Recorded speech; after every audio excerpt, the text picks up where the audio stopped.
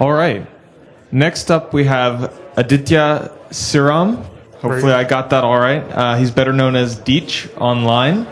And he's going to be talking to us about his GUI programming framework. All right. Cool.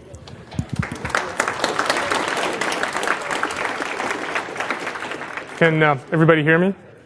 Is the mic on? Yes, cool, awesome. So this is, a binding to the FLTK GUI toolkit, and it's a binding in Haskell. And the idea is to allow you to write native GUIs in Haskell. To those of you who are not in the Haskell community, it might surprise you to know that this is as yet an unsolved problem for some reason. This is just one more approach. I'm not saying I solved it. There's certainly problems here, but there's some reasons why you might want to use it. So FLTK itself is, it stands for Fast Light Toolkit. It was written in C++ for embedded systems. And because it was written for embedded systems, the C++ is relatively clean. Like, there's no multiple inheritance, there's no exceptions, there's no templates. So it's all made so it, like, you can jam it into like a very small binary. And that's a really nice feature to have when are trying to just write a light GUI of some sort. It's been around for 15, 20 years, I think, at this point, and it installs cleanly on Windows, Linux, and Mac. Caveat, it blew up somebody's Mac yesterday, so I'm working on that, but I will fix that, figure out why that's going on. And another really nice thing about it is it comes with like an old-style GUI builder. Like, if you remember back in the VB6 days, forget the language, remember the GUI builder. You could just drag and drop widgets, and for just throwing up a demo, like, who really wants to deal with like positioning widgets and things like that? It just makes no sense. So for that, there's a GUI builder, and the Haskell implementation has complete integration with that GUI builder. So basically, you drag and drop widgets, and it produces Haskell code. And I'll show you more about that in a second. So you can write native GUIs in pure Haskell. It's not pure; it's all in I/O, but you're writing in Haskell. Whoops. It installs easily, except for the fact that it blew up on a user's Mac yesterday, which I will also fix. I got a Mac and Cloud account last night. And it installs easily on Windows, and I do have positive proof of that. Contributor said, yes, it does work. It has very few dependencies. The library has 7 dependencies, not including base. And those 6, byte string, directory, file path, MTL, parsec, and C2HS, are standard Haskell libraries that install easily. So I understand that Cabal Hell doesn't exist anymore because of Stack, but if it did exist, this wouldn't contribute to it at this point. And it also produces zero dependency binaries on Windows as well. And I'm going to make the claim that it's easy to learn. Now, everybody says this about their library and their API or language, but I'm going to qualify that because it's hard to learn in some ways, but it's easy to learn in the ways that I think make it easy to learn. Okay. All right. And also a feature of the API, which I'm not going to cover in this talk because I'm not going to have time, is that you can add a third-party widget to this without recompiling. So if you find some FLTK widget in the wild and you decide you wanted to write a binding for it and use it as part of your application, you can do that without breaking apart this package. They just both exist side by side. If you have a proprietary widget that you don't want to expose, again, it just works. And that is something that I don't think that the existing GUI binding toolkit things in Haskell provide you at this point. So what is this easy that everybody keeps talking about? So in my case, I define easy as being able to reuse all existing documentation for FLTK. That means that if I go on the FLTK website and I look up the C++ documentation with the member functions and all that, there's a predictable way of getting from that function to the Haskell function. There's predictable naming. The parameters are as much the same as possible. If you Google some problem that you have with the API, and you will because the API is not perfect, neither FLTK nor the binding is going to be perfect. You Google something, you find a Stack Overflow answer that has a C++ answer, a Stack Overflow thing that has a C++ answer, very easy to backport that to Haskell, right? Because it looks almost exactly the same. What is not easy is this is definitely not a pure functional layer. This is not going to be a functional reactive programming layer, anything like that. This is very much mutate-y. So please bear that in mind. So easy equals being able to reuse existing documentation. Not easy is pure functional Haskell. So widget names. So if I had a widget called FL_widget that translates to ref widget. Ref is just an abstraction for a pointer of some sort. So ref widget means I'm pointing to an instance of widget. FL light button translates to ref light button. I've removed the FL prefix and I've removed the underscores. Widget construction is similarly easy. If you were going new space FL widget in C++, you would just go new widget in Haskell and you would get back a ref to a widget. If you were going new FL light button in C++, you would just get back new light button in Haskell. I've tried to keep the function names the same as much as possible. So there's a widget called evaluator that takes a minimum and a maximum. It's sort of a parent widget for things like dials and sliders that have a minimum value and a maximum value. And there's a member function called bounds that takes the minimum and the maximum. It's called bounds in C++. It's called bounds in Haskell. Haskell doesn't have instance, arrow, member functions, so it's bounds space, a reference to that instance, and the two arguments. Almost exactly the same. Getters and setters are unfortunately a little bit different because on the C++ side, function overloading is used for getters and setters. So if you want to set something, so FL evaluator has a member function called value. To set it, you give it an argument.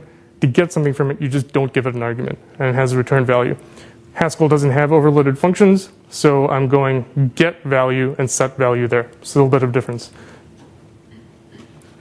But the coolest thing I think about the API, and I think what makes it easy to learn, as I say, is that all FLTKHS methods emulate multiple dispatch. So what that means is, well, okay, so there's an example widget on the C++ side called FL input, and what that means is it's just a widget that takes some kind of input and displays it in a text box, right? Either a password field or a text field or something like that. And it too has a member function called value. It takes a string and how many of that string you want to write out to that text field. In Haskell, you can just think about that as a function that takes a reference to an input, a string, and it may be int, because that integer could be null. But we just saw previously that set value was taking a reference to evaluator and just taking a double at that point, right? So what's going on is that there's some type level magic going on where the rest of the arguments depend on the first argument, as you might expect when dealing with an object-oriented toolkit. I'll get into that magic a little bit later. There's a cost to be paid for that, unfortunately. But the error messages are not too bad. So if I have set value and I give it an input, and I don't give it the arguments, GHC will just come back as though it was a regular function and say, hey, you forgot to give me a string and it may be int. It gets slightly less nice if I don't give it a reference to anything. At this point, GHC will come back and say, hey, I need a reference to something. I'm going to output something called impl, but I don't know what that is until you give me the reference, because everything after the first argument is based on the first argument. The worst error message, unfortunately, is when you try and call a member function on a object that doesn't support it. So for instance, the table widget doesn't have a value function, and unfortunately you get this sort of the underlying type level implementation leaks through. Not really too much I can do about that. I tried to get rid of this in some nice way. I couldn't. But the information's all there if you squint at it correctly. The first thing is saying no function, and the second thing is kind of giving you the name of the function, but that's with a capital S as opposed to a lowercase s. Sorry, that's the best I could do. I'm hoping that GHC8's custom type errors will allow me to give you a better error message down the road. But for now, this is what I have. So, as I said, the real type signatures are ugly from the point of view of users, right? You don't want to see that stuff. So all of the Haddock documentation for each widget has a listing of all of the functions that it supports with the nice synthetic error message, right? Nice synthetic type signature, I'm sorry, excuse me. And it's all clickable. So if you click on, a widget on the Hackage page or something like that, it'll show you everything that it supports. And like, say you didn't know what that maybe shortcut key sequence is, you can just click that, and as though it was a real function, it would take you to the definition of that data type. Additionally, all of the widgets have their hierarchy, a little diagram of their hierarchy on all of their heading pages. So there's a widget called value input that its parent is valuator, and the parent of that is widget. All of that is clickable, and all of the parent's functions are also transparently available without casting or anything like that. And also, I have a demo package that has about 18 demos end-to-end, and 16 of them are exact copies of what ships with FLTK. So the idea is you put them side by side, and because the APIs are so similar, you can learn the Haskell side of things, but just by looking at the C++. So here's an example. This is a browser widget, and it's called a browser because it was probably made before browsers were a thing. And all it does is display some text of some sort, right? So what we're going to do is concentrate on the bottom right-hand corner here, where there's this like little choice menu that shows you what kind of selection you want to do on this browser. Do you want to be able to select multiple lines at a time, just a single line at a time, yada, yada, yada. So what I'm going to do is I'm going to show you the callback code for that widget in both Haskell and C++. And don't worry about the details. Just note sort of the high-level correspondence between the code, just sort of the way the things match. So here's the C++ code. There's a for loop up top doing something, and the rest of it is just some kind of switch statement-y looking thing. It's matching on a string and then doing something else, right? So just note that for now. Here's the Haskell side of things. Up top, there's a for loop-ish looking thing courtesy of control.monad. And down below that, you have a sort of, it's just a case statement that's selecting on some string and doing something. Looking a little closer, the for loop in C++ is iterating over all of the lines of the browser, taking away focus and leaving focus on the first line. The for loop in Haskell is doing exactly the same thing. Notice I've tried to leave the comments as is. So if there was a comment on the C++ side, the same comment is preserved in the Haskell side just to sort of give you a visual indicator of where you are. So really, this is the demos aren't made to show you what idiomatic Haskell looks like. The demos are made to show you as much of the API as possible so that you can put them together and learn how to use it. Oh, and the string matching is exactly the same. There's some kind of switch case looking thing in the C++. In Haskell, it's just pattern matching on whatever the choice the user made and setting the type of the browser to that. Oops. And you get call stacks. For non-Haskell users, call stacks are another unsolved problem, just FYI, which is why I mention it. So it supports it out of the box in 710x. If you're using something previous to 710x, you'll want to compile with profiling turned on or something like that. And all instance functions check for a null reference and throw a call stack, throw an error with a call stack if they don't, if they find a null reference. So here, for instance, is a very simple UI that adds a button to a window, and the first time you click that button, it deletes itself. And then it tries to get a label out of that button. So at that point, the button's a null pointer. And you get this call stack. The bottom right there is telling you where that call was made, and what line, source file, things like that.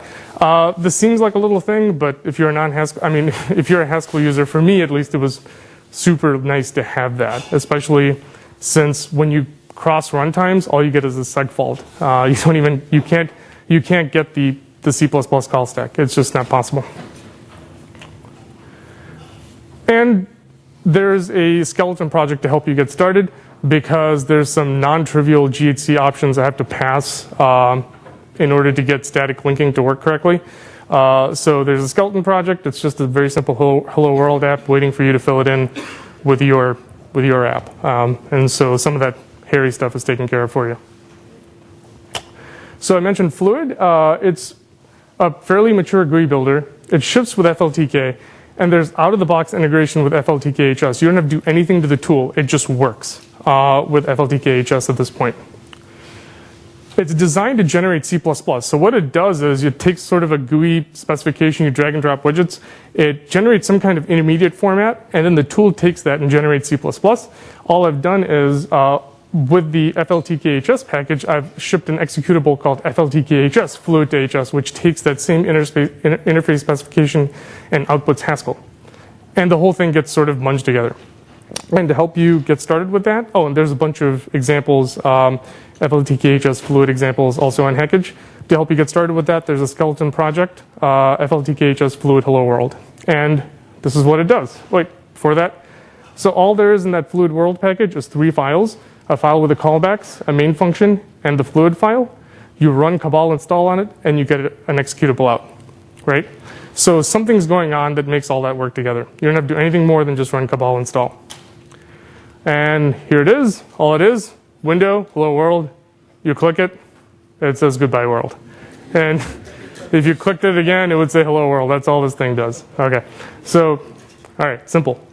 But if you open up the fluid file in the fluid tool, you get this little tree-looking UI. It's pretty retro. It looks a lot like Glade or anything like that. It's not that much different.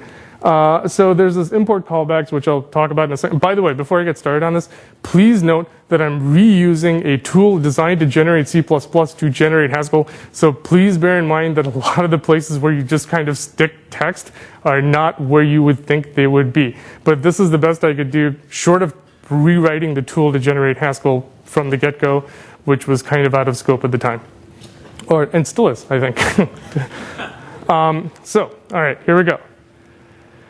So if you double click the window, it opens up the GUI, and you get a widget bin. You can drag and drop things if you want to, and they'll just show up underneath there.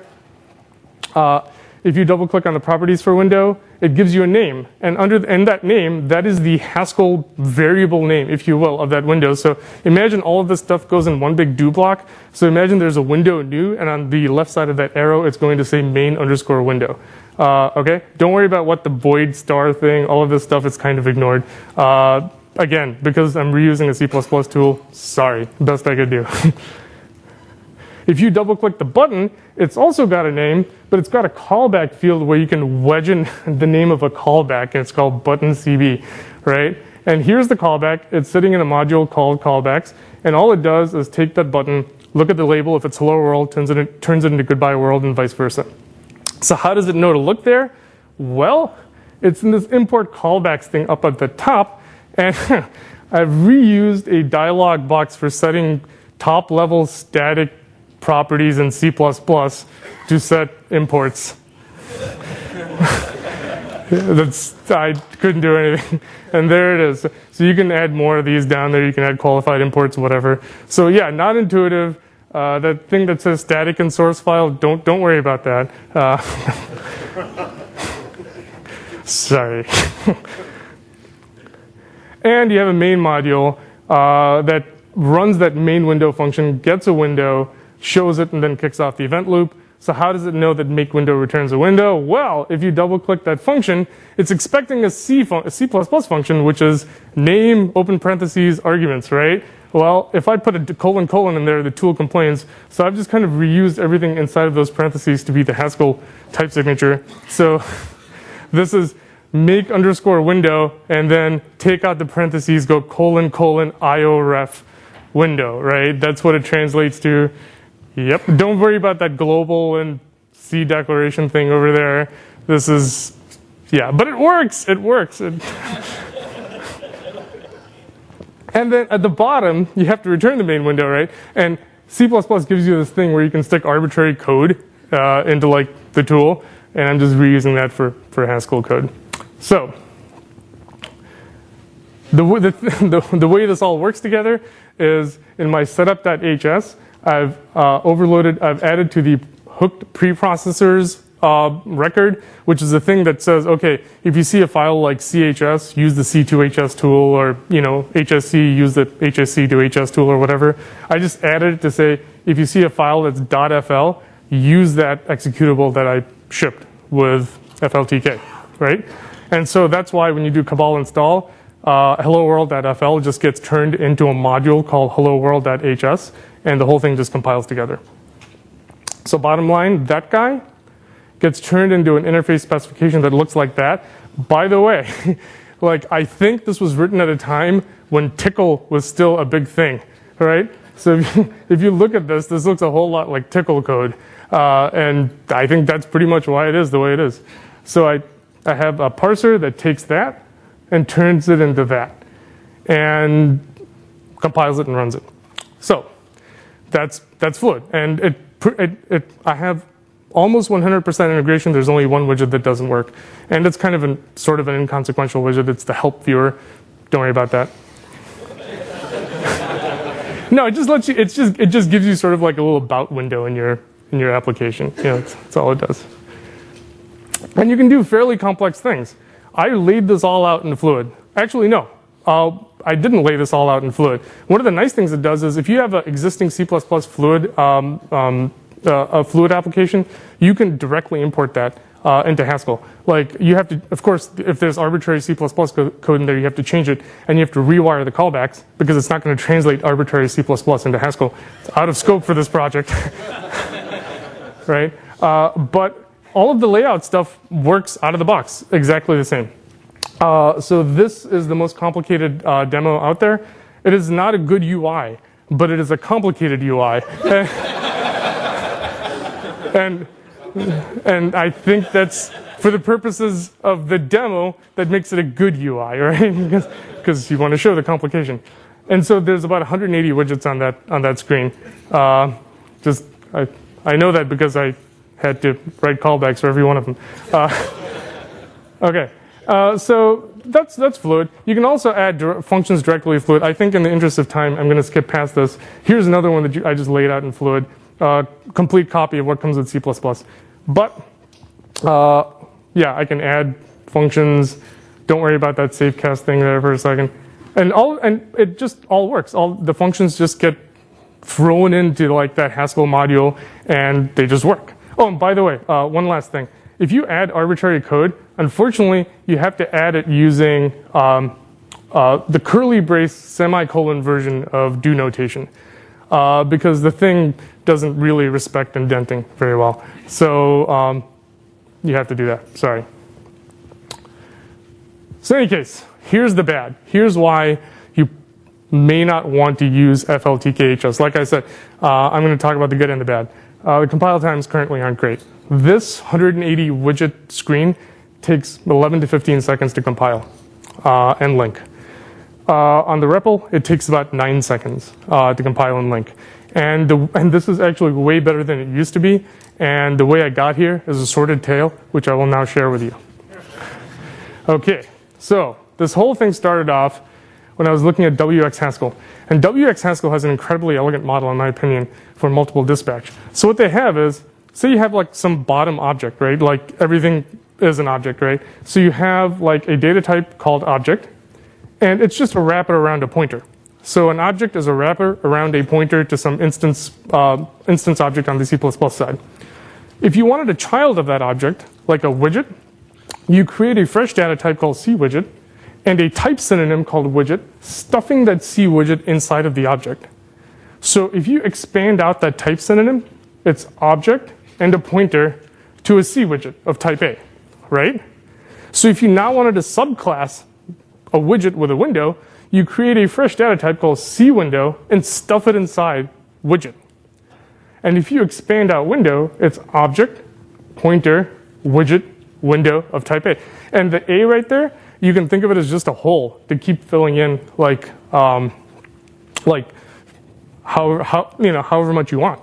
And so what this means is, say you had a function called print that took something of type widget and outputted something of type IO. Okay, expand that out. It's object, pointer, CWidget A, right? It also accepts a window because window is just object, pointer, CWidget, window. But this function doesn't really care about anything that comes after CWidget, right? So you get something subclassy looking here, and it works. It works pretty well. It's extensible without recompiling. A third-party package can just add their own my window, no problem. No type classes. This may even be Haskell 98. I don't know if it is or not, but it may. That's awesome. I kind of went all in on this when I first started. I'm like, this is super elegant. But as I kept going, I realized that I couldn't, like, changing arities just didn't work.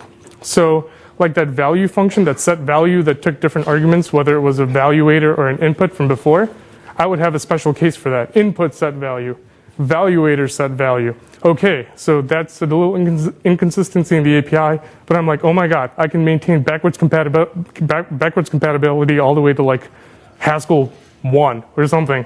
And I can just do this. So I kept going. Compile times are great. But as I kept going with it, I found more and more and more inconsistent method calls to the point where mid-2014, I could not stand my own API. It sucked. Like, I couldn't stand my own, I couldn't dog food my own code. And then depression followed. And because I was like, I can't release this sucks. And I had like, I don't know, thousands of lines of this stuff, like in my, yeah, anyway. So I just walked away. Because I was depressed that I couldn't support older versions of GHC, which some of you probably think is a bad idea anyway. But anyway, I had that in my mind. Walked away. In November, turned to Hless. I'm like, okay, I can't support all the old versions of GHC, but Oleg did this in 2004, so I can at least support it back to 2004. That's not too bad. I can do that. Okay, cool.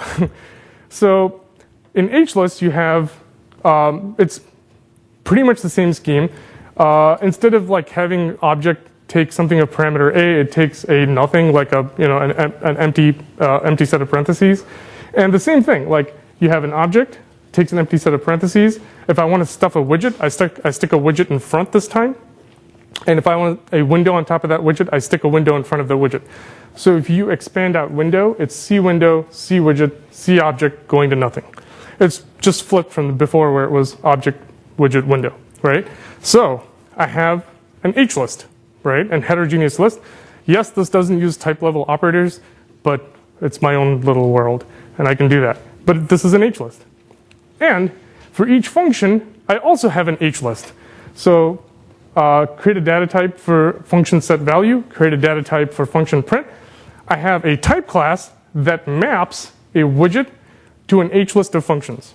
So I have an instance of functions of widget going to set value and print. That's saying that my widget object supports set value and print, and an instance of functions going from window to set value and print, saying that window also supports set value and print. And I have a third type class called impl that marries up a function name, a widget name, to an implementation. So I have impl that takes set value and widget, and in the case of widget, it's string going to IO. In the case of window, it's int going to IO. So this is how I get my multiple dispatch. And then I have a function that delegates everything. A set value function that takes a ref of type A and runs some type level check on that. I mean, you know, like runs that through the type level thing that like searches through the hierarchy looking for that function and returns an impl, and that's what it gives back. Find function also searches down the hierarchy, which is how you get transparent access to the parent class also. It's essentially what's there right now. It goes all in on type class prolog Oleg style 2004, because that's the version I was trying to support. Maybe a little later than that. But that's essentially what's there. It gives me multiple dispatch, but unfortunately, it litters my code base with orphan instances. Like, each of these impl guys here are orphan instances because they all appear in their own module. Didn't really know what to do about that, but at this point, like all like pretense of elegance was just gone. I was like, okay, fine, whatever. It's a little more complicated than me, you know? Okay, it was also a huge transition. I did this between mid-December and mid-January of 2014. For those of you keeping count, that's about 18,000 deletions in the code base and about 6,000 additions. It absolutely sucked. Like, I still remember New Year's Day, 2015, early in the morning, still bleary-eyed from playing like knife knuckle with like the GHC compiler all night. It's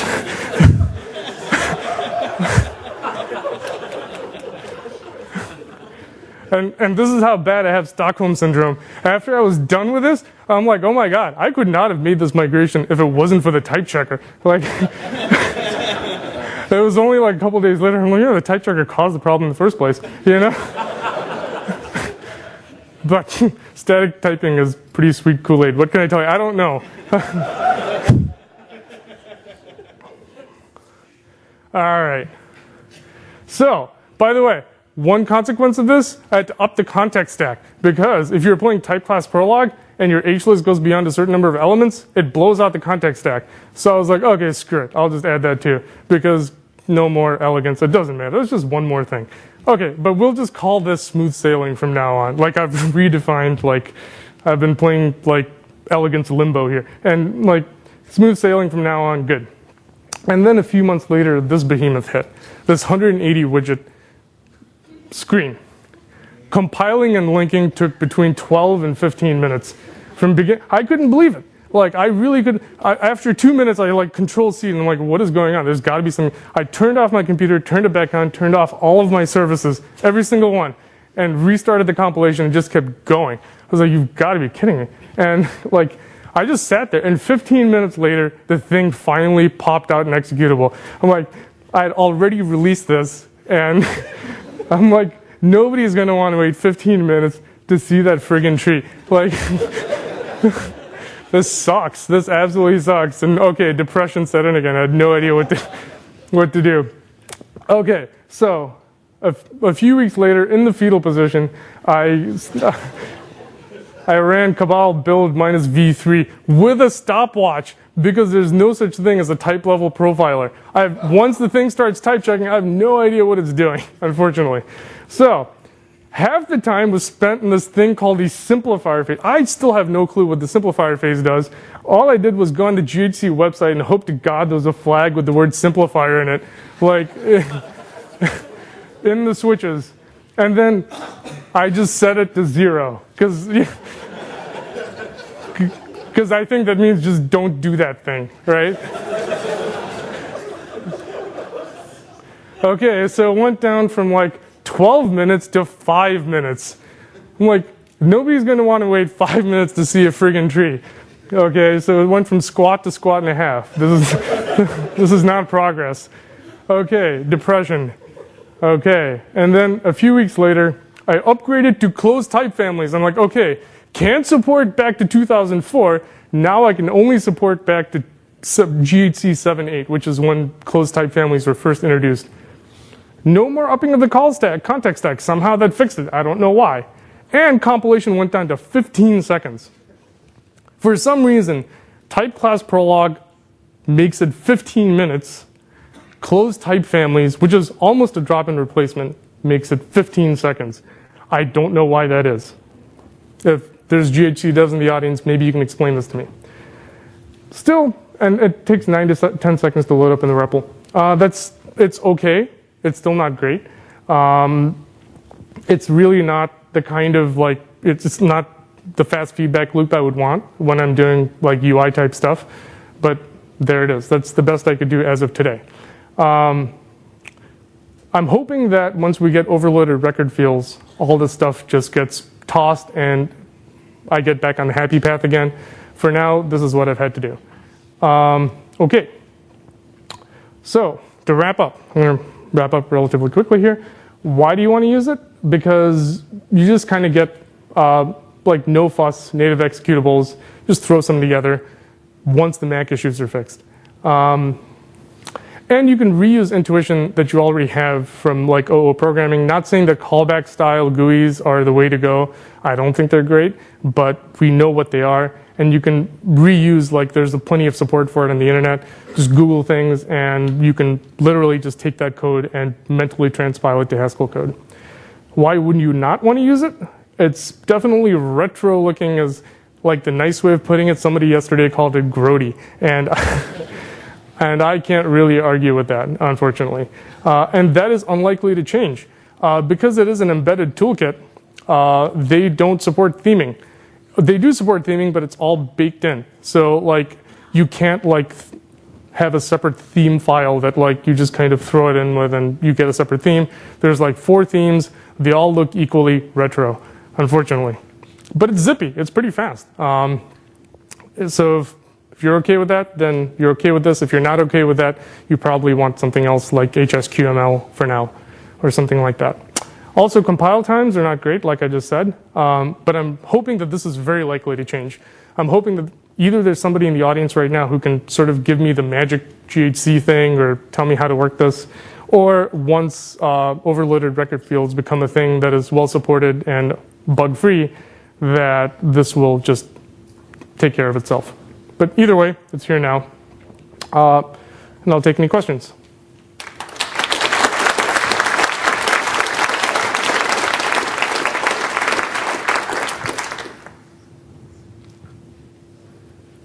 Okay, I think he was first. Yeah, go ahead. You've got these overloaded multiple arity functions. Yeah. Is the type signature, after you pass the initial ref, Yeah. is that uniquely determined by the type of the ref you pass? Yes. Have you tried using functional dependencies? Yes. And it doesn't change it? No. Too bad. So the whole problem is, if I could have just laid the whole thing out as sort of an ADT that's known at compile time, that would be good. But I also had this requirement that it'd be extensible, like, right? So when that gets thrown into the mix, I don't know how to make it work anymore. Okay.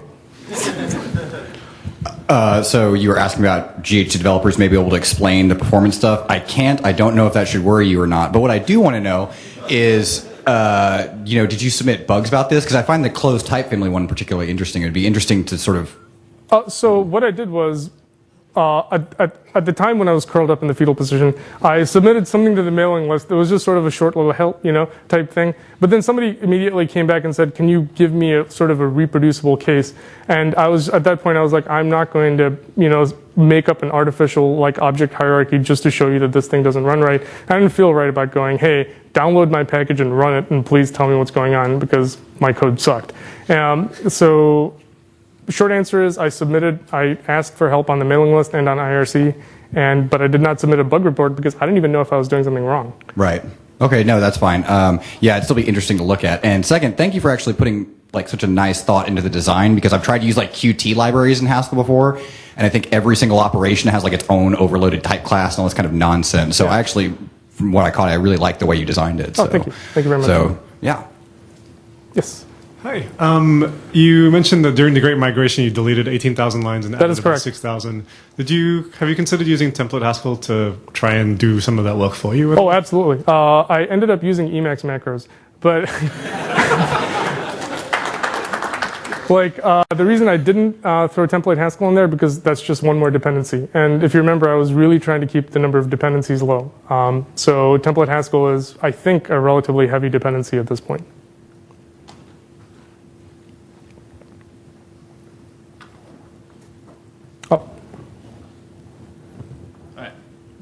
So I just wanted to make sure I understood what you said about using Emacs macros. So is a lot of the, at this point, is a lot of the code done by code generation? So when you decide to add something? Oh, no? It's... Oh, I mean, it's completely ad hoc. I used Emacs macros where I could, but it was not nearly enough of that 18,000 to, to not make it not suck. So a lot of this was unfortunately done by hand, but it's done. Cool. Yeah. You were talking about using WX Haskell before, but that's a whole separate widget toolkit, right? So I looked at the WX Haskell design for inspiration because I'm I can't be the first one to want to do this. And in fact, I looked at a lot of literature before doing what I was doing. I believe I saw somebody here named Andre Peng yesterday, whom I've never met before, but whose paper I read because he wrote a paper on how to bind to object-oriented toolkits.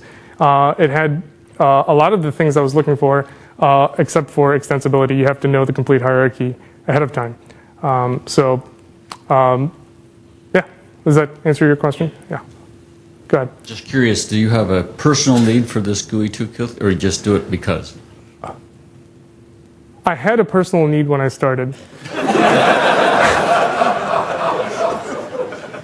And then this became the overarching primary target for no other reason than basically the only reason I kept going with this was a willful ignorance of the sunk cost fallacy. By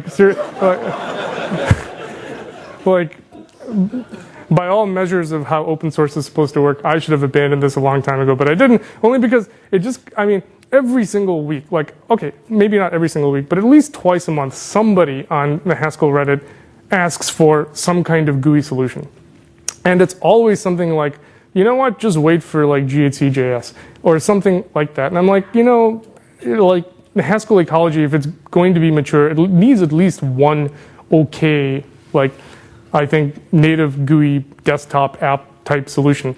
Even if desktop apps aren't in fashion anymore, I'm not saying that this is that, but I'm saying this is tending towards something that works, and maybe somebody else will come along and make something bigger that also works that's nicer. Hoping for a small subset of use cases, this would be the thing to use.